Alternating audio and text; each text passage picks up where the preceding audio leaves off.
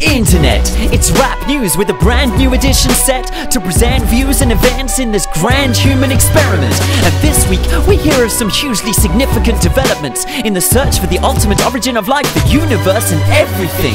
Indeed, this evening we're receiving the very latest prophecy, direct from the top physicists in Switzerland at the CERN laboratory, who are now about to come out with the major announcement about a tiny discovery.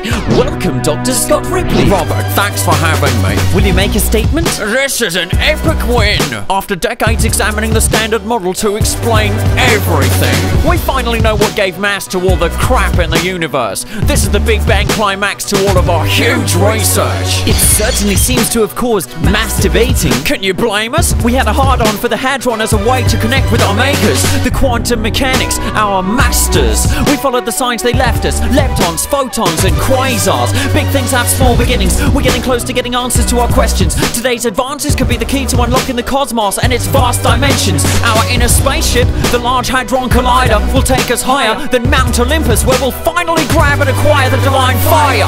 What answers do we require? Well, listen closely. We've spent 4 decades of intense focus traveling deep into this ocean, patiently thawing out the intricate coding that's been frozen, all because our storyline was missing a key particle component to explain how it all holds together for more than a slim moment, without which there'd be no planets, galaxies, life, just endless chaotic motion. So we recreated the prime explosion, eventually exposing the prophesied and postulated legendary Higgs Boson. Ah, what people call the God particle. Oh, science! Don't call it that, you fool! Our holy boson is not like God at all. That's heretical. God doesn't exist. He's invisible and theoretical.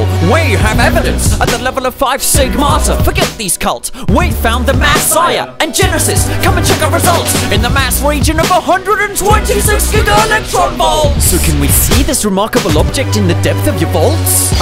No.